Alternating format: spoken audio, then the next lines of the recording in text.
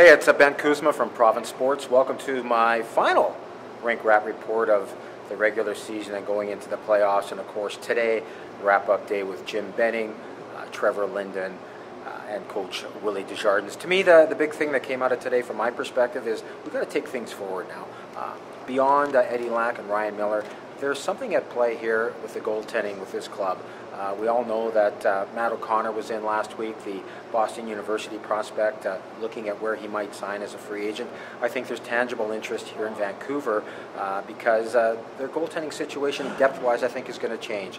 I think Jacob Markstrom is in the crosshairs as a restricted free agent, as a player that they might move for reasons because they need to get more draft picks. This is probably the best draft since '03. We know that Jim Benning wants to accumulate, wants to get a second and a third round pick in this draft, and I think Markstrom can bring him that. That would allow maybe Demko to spend another year in college, but things are changing here. The big story that's kind of underlying of what came out today is the fact that the Canucks need to not only get better, they need to get better players, they need to accumulate better draft picks.